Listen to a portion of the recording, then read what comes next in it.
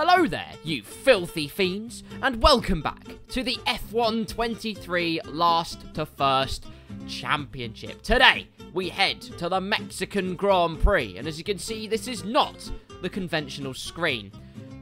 In short, I'm a pillock, I lost qualifying footage. Don't ask. But let me give you a brief rundown of what happened in qualifying. So, Logan Sargent out on a lap, feeling very cocky and confident after his P2 last time out. In fact, one man wasn't very happy. Sergio was just driving around just behind him and said, soy crash. And when he saw the American dream, well, there was only one conclusion, I'm afraid. Yes, I too thought that was a bit extreme. But that's not what Perez said, because he said, I crash. And Checo's combustible tactics only mean one thing. Well asked. Checo didn't see past turn 1 on Sunday. Let's go for position 1 today. 5 lights! Lights out, and away we go at the Mexican Grand Prix. The crowd at our mercy and bellowing in our ears, and we're using that momentum already. Sargent in a second phase, dropping anchor, and we sail our way through, but such a long run down to turn 1, so we say the outside line looks tasty, so we take a big nosh of that, round the outside of a bunch of cars. P15 already, could be even higher here, as we have an Alfa Romeo of Bottas who gets compromised, and we sweep through into P14 with Tsunoda and Gasly side by side ahead of us. We say hello braking zone, bit of a slide on the way in for some style points. We Tokyo drift our way round past Tsunoda, and Gasly's been sent to the shops. Round the outside we go. We've reimbursed our start handsomely. Up into P12. Zhou Guanyu round the outside as well. Some bangers with that mash. Fantastic start to this race. And on lap 1, we're almost in the points already. Next target, Oscar Piastri for what will already be a single point to Sergio's name. Then they're fighting furiously up ahead. It means Piastri also gets done, and Ocon could be done, but we don't go for it. We don't go for it. But already up into the points at the end of lap number... Oh, God! Massive send on Esteban Ocon out of nowhere. The Mexican crowd love that one, and they're shouting Vamos for more.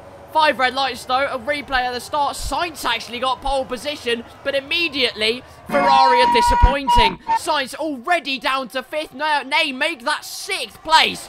Sainz has a shocking start to this race. Russell is actually the one challenging the Red Bull of Verstappen. Down into turn number 1. It's 3 wide behind them, but Russell briefly takes the lead of the Grand Prix. Softs on pretty much everyone except us on this grid lineup. Verstappen, though, with a superior exit, trying to get back past George Russell. The outside line can be quite tasty if you get your braking right. Still side by side between those two, but Verstappen will get the superior momentum, but Hamilton claims P3. Marvellous start for Mercedes then, but the rampant Red Bull is nowhere near done. We're sharpening our horns for even more of an impaling of our opposition, and so Stroll's in the points. Well, that's not realistic. He's shit. Swipes like what Stroll does on a racetrack only belong on Tinder, as DRS is enabled on this lap. So he might not have swiped right on us, but with our flap wide open, he's going to start getting very scared indeed. In fact, he better get scared now. Alonso, his teammates on the move, was behind Lance Stroll, the Canadian, and actually makes contact. Stroll immediately providing us with skill issues, and those two fighting away furiously means we get the superior cutback at the end of the next corner. 3 wide into the left-hander, but surely we'll get this done. Stroll ahead of Alonso, we're ahead of Alonso, and now we have the other Aston Martin to dispatch of. Inside line is ours, and that's it! P7 to our name, the Mexican Minister of Marvel and Magistry. That doesn't... What? Checo's taking me to court, apparently, which it was not part of the script. What also wasn't part of the script, you can see that gap to Stroll was 0.8 of a second at the beginning of the straight. Oh, wait, make that 0.4, nay, 0.3 of a second. Half a second in a single straight. I didn't give you permission to be on my rear.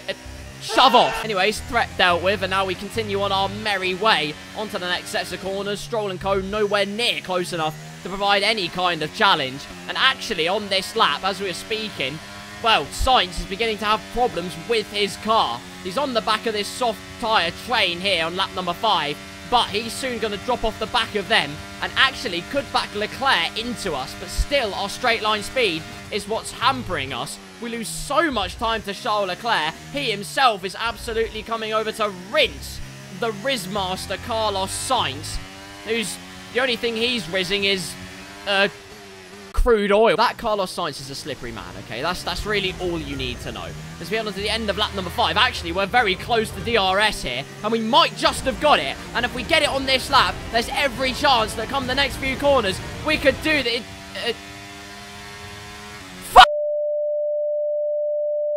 Oh my god, never mind.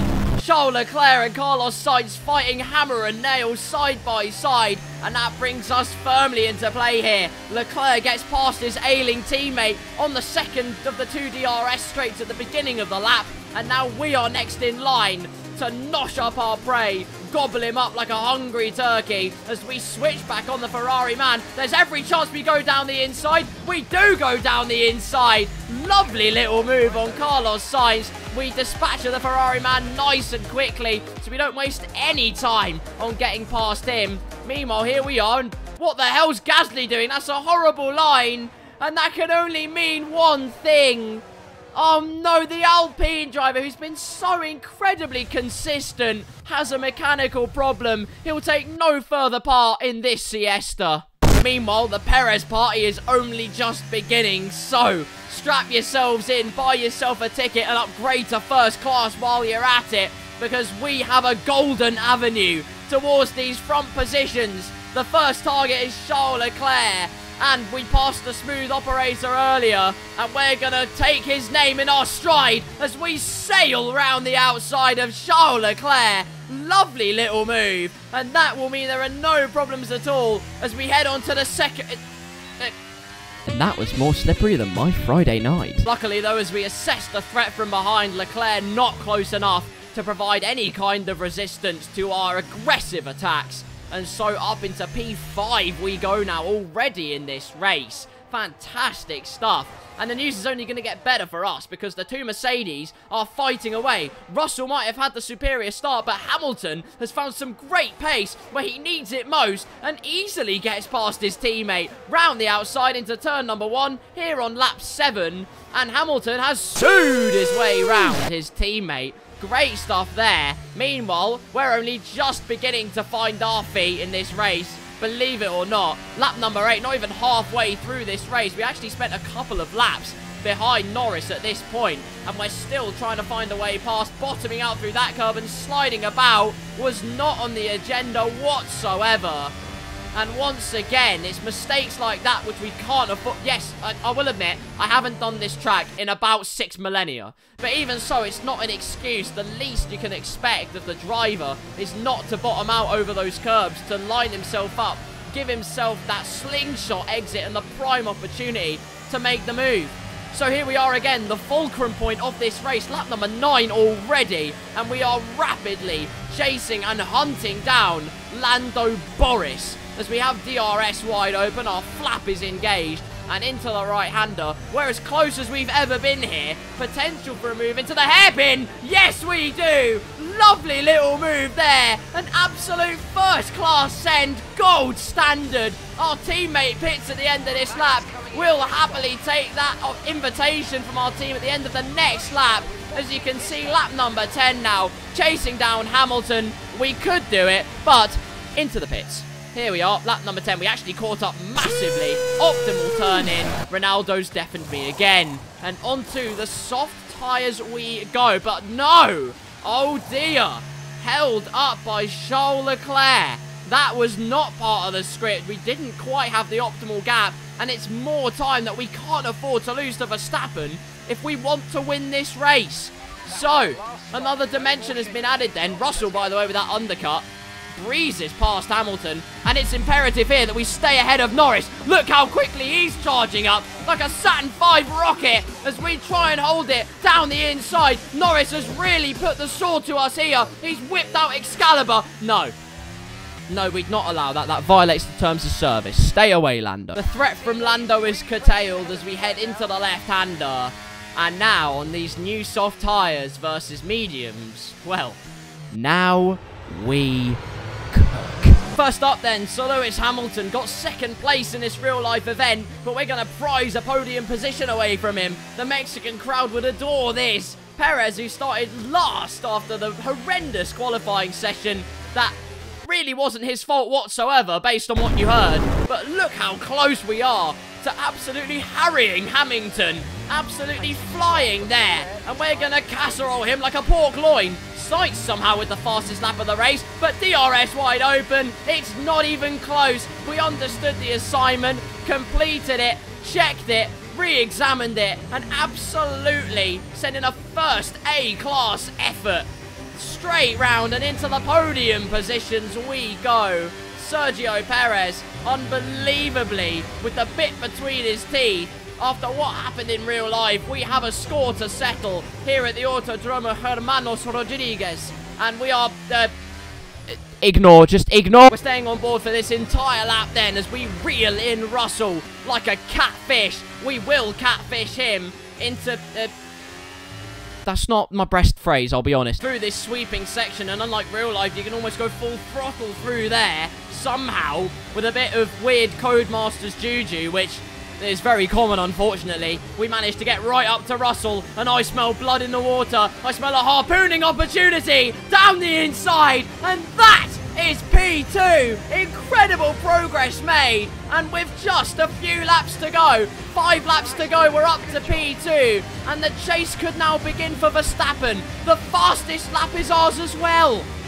Okay, I'm starting to feel a bit smug here, feeling a little bit confident in my own abilities. Meanwhile, it's the Mercedes battle I'm actually watching behind as Hamilton's going for the move on George Russell and actually could get it done here. Still side by side through the first section, losing a chunk of time. They're going to surely put themselves into the cars behind, but Hamilton actually could get past Russell. No, he doesn't. No. That battle was so done so long before. Why do I bother? Here's someone who's actually on the move, though, at the end of lap number 14. One Oscar Pastry, as he's chasing down Lance Stroll, DRS wide open. Alonso's outside of the points currently, so I have no idea what's happened there, but DRS wide open on the McLaren. The inside liners are calling, and Piastri accepts that invitation. Down the inside he goes, and it's an easy move for the McLaren man. And with the second helping of DRS, he will defend that P8 for a little while longer. Here we are, though, near the last lap of the Grand Prix, and Hamilton actually did get past Russell, but he's got one more chance here. One massive DRS straight, where he has to defend for at least his second podium of the season. He's hardly had a whiff of the podium. The only time he has... Russell trying to go for the outside, but the gap closes. Russell doesn't go for it. And Hamilton could well have this in his back pocket. He has Russell in his back pocket, if you know what I'm saying. Down the second straight, though, another helping of DRS for his teammate. But look how far back he is. And Hamilton is going to keep P3, surely. No mistakes made. Yes, clinical as ever. Hamilton could well get a podium in this race. His second of the season. He's been looking at one for such a long time. And as for Russell, I've seen more aggressive woodlice than that man. Meanwhile, here we are, last lap of the Grand Prix. Oh, what's that? You thought we were going to catch Verstappen? Have you tried driving an ice skate? Travelling through the stadium section for the final time. The fireworks begin. The celebrations commence. And all I've got to say is this track is absolute horse crap. Honestly, driving it, it's like driving on sand. Anyway, though, Verstappen will take the win, but it is redemption for one man. We cross the line, P2, here at the Mexican Grand Prix.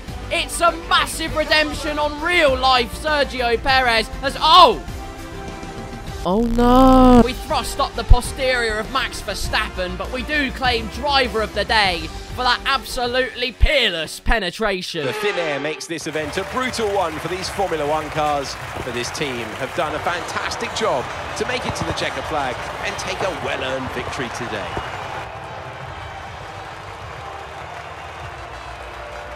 And talk to me, what do you think it was that sealed the win for them? I feel like consistency was probably the key today.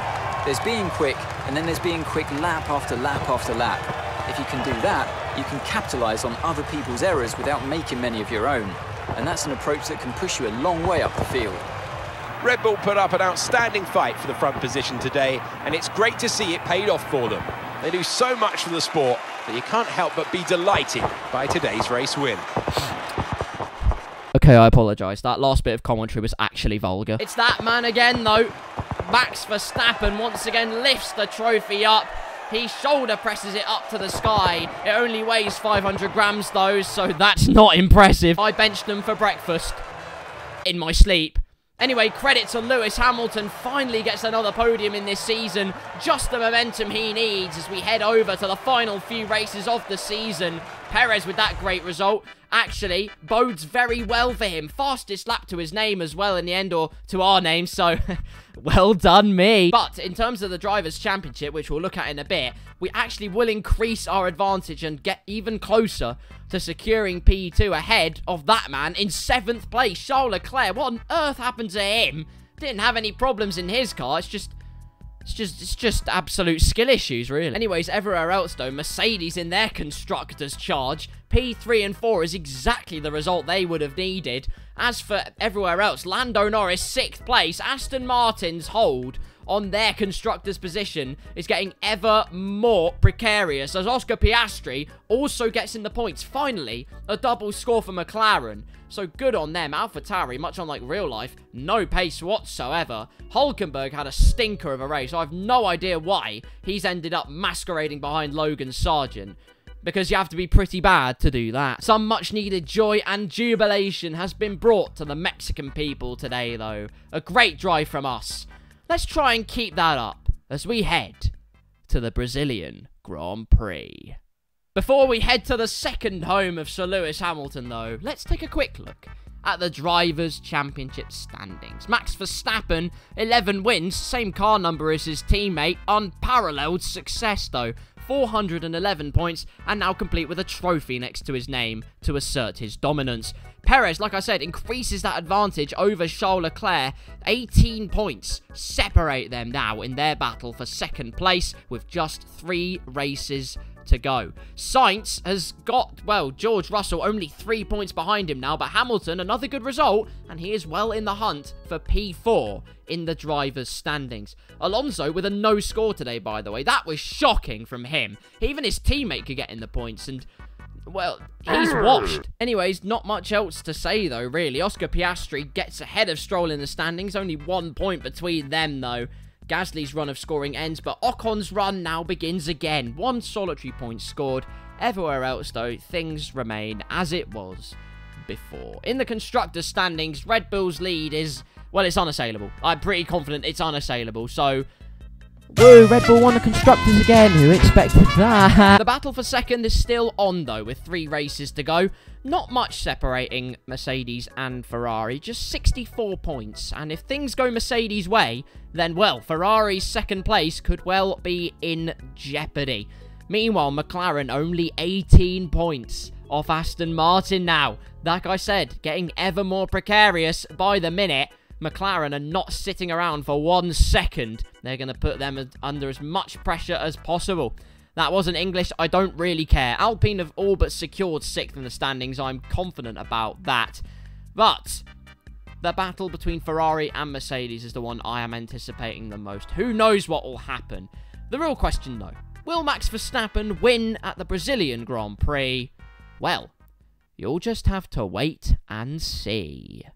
Thank you very much for watching round number 20 of the F1 23 Last to First Championship. Only 3 rounds to go in this series, and my god, I can't wait to see what it brings. If you did enjoy this video, please leave it a like and subscribe if you haven't already. The support on the channel has been insane recently. There's no words that can express my gratitude, so thank you so much. But still, a massive amount of you haven't subscribed, and I'm enraged. But if you subscribe, I will curb my rage just a tiny bit, just a smidgen. Will Max Verstappen win in Brazil? Yeah. But that's for you to find out. Until that episode, though, or whatever may be next, I once again thank you for watching.